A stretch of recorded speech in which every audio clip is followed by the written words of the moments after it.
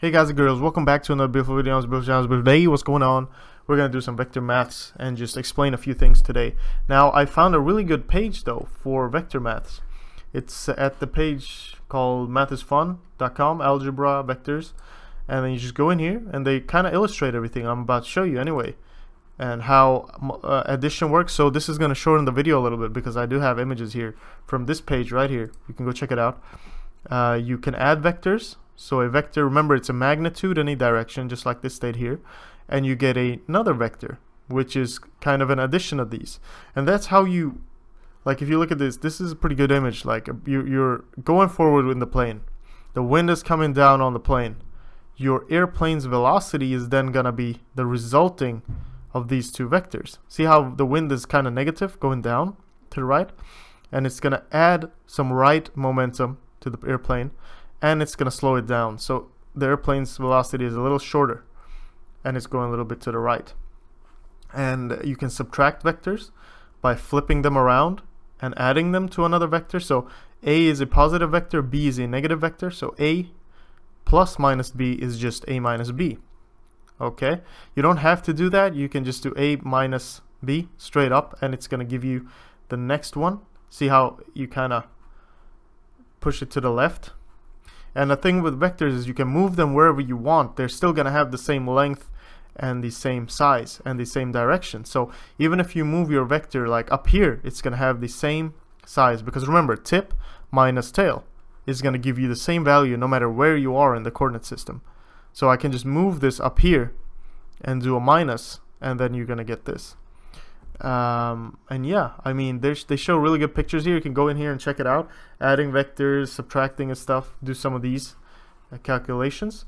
But the two important ones, and a good thing to notice, is a vector versus scalar. This is a good thing they point out, because if you have two different types of multiplications you can do on vectors. You have a dot product, which is kind of weird. I'm not really sure still what it gives you, but there is an angle between two vectors. Maybe I can show you in the image they show. Let me see, where is it? A dot product, bro. Let me see if it shows you down here. Well, basically, it should. There we go. I'm sorry, I missed it. Well, dot product here, you got two vectors and you got a theta.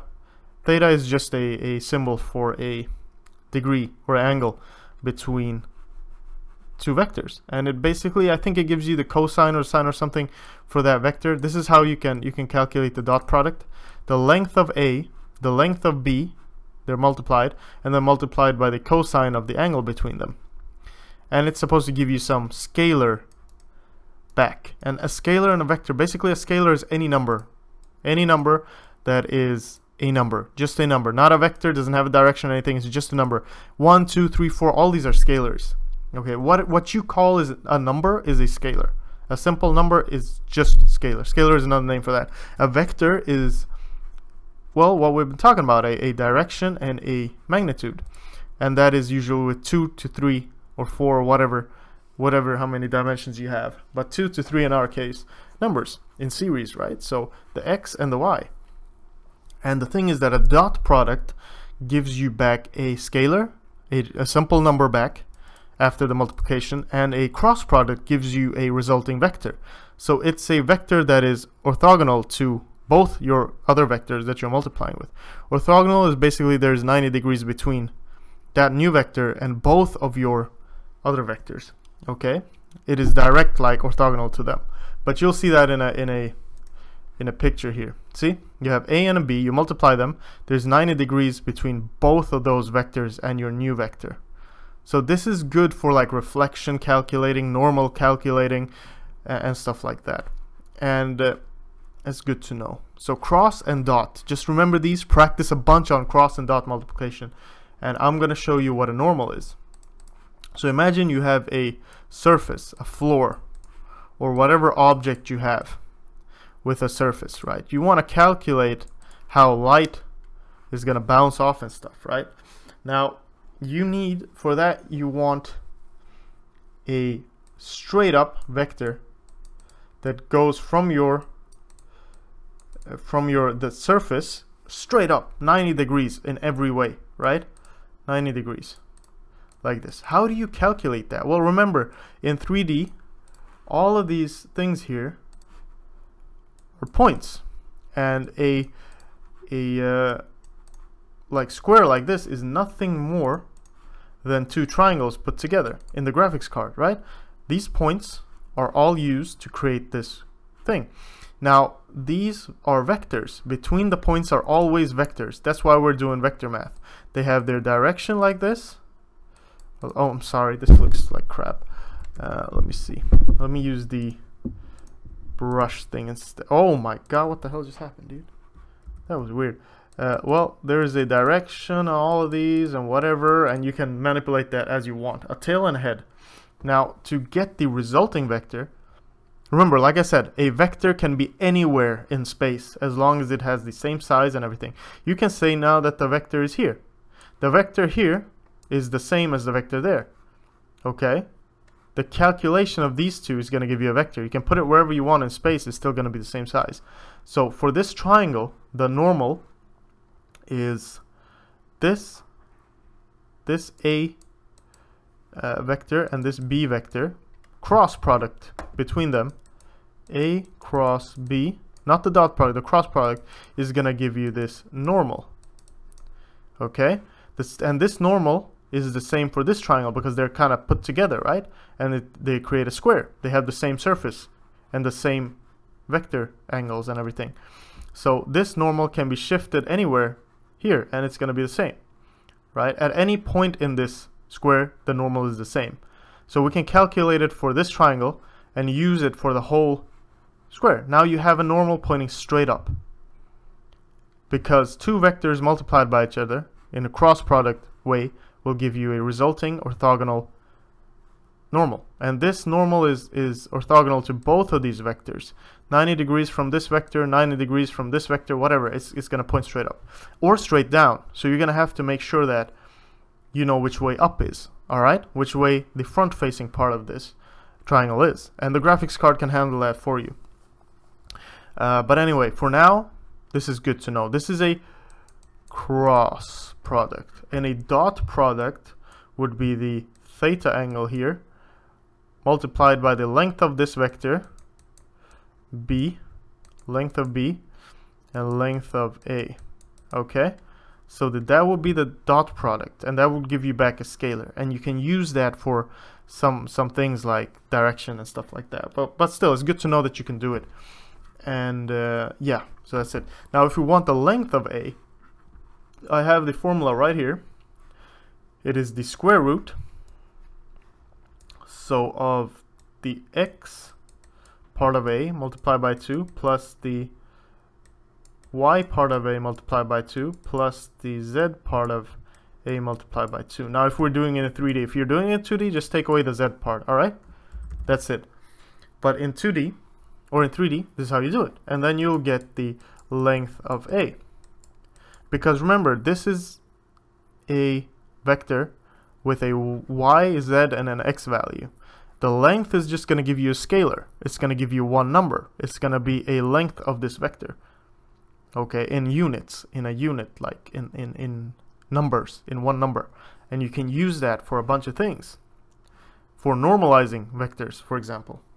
Or for the dot product, which you can do this as well. I'm just going to write that. Is the dot product can also be calculated by the length of A multiplied by the length of B multiplied by the cosine of the theta angle between those two. So you can do this or this. It doesn't really matter. Either way, you can find the dot product. But yeah, this is going to give you a length. So how do we normalize a vector? Remember, usually you want the normals. This is a normal, right? You don't need the resulting vector is going to be huge for a square. It might be 50, 50, 60, 60, 60, or whatever, like huge, right? You don't want that. You want this normalized because it's going to be used not as a velocity or a force or something. It's going to be used as a direction only. Its size doesn't matter. Only its direction matters because the light is going to bounce off and be calculated. The pixel at that normal is going to be calculated using it. And we don't want it to be crazy. We just want it to be from -1 to 1. And how do you normalize it? How do you normalize a vector. So the normal is going to be, let me see, where is it? The length of A. Let me see, how is it? Let me see. The length, I think they actually, so we can actually show you this. So I think I found a good picture right here. So this is good. Thank you guys for waiting. This is good. This is a great picture for normalizing. Right here in WikiHow, whatever. You have a vector, and the normalized vector is just from, see how it's maximum 1, 0 or minus 1. And what you do is you divide your vector that you have with its own length. Okay, now you can go to this home page, the one we were at, and you can see that when you multiply a vector with a scalar, okay, you can multiply it with a scalar right here, multiplying a vector by a scalar. Just a scalar is just a normal number, remember?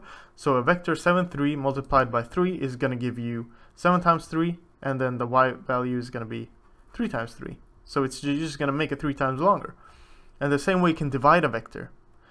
Okay, so if you divide a vector with its own length, if you have a big vector here, it's really huge. It's like 20 and then 10, pretty huge. And then you have 0, 0 here.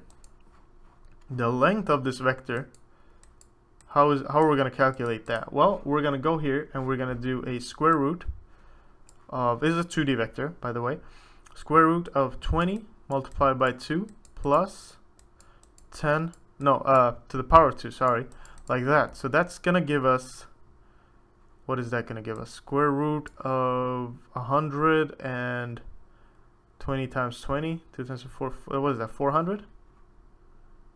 400 plus 100, so 500.